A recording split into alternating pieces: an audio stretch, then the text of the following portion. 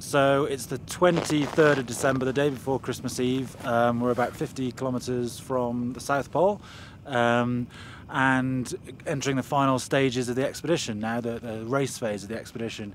We're really excited. We're hoping that Parker and Doug can make it to the South Pole on Christmas Eve. We think around 5 p.m, so early evening. And if they do that, they will have smashed the world record, and they will have reached the pole in 19 days from the edge of the Ross Ice Shelf. So absolutely fantastic achievement. And it's just been incredible following them over the past 2.5 weeks.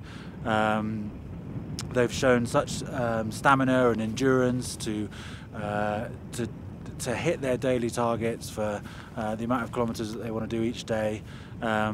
And yeah, all of the truck crew, we're just really excited now to be entering the final stages of the expedition, to hopefully be celebrating tomorrow with Parker and Doug at the South Pole.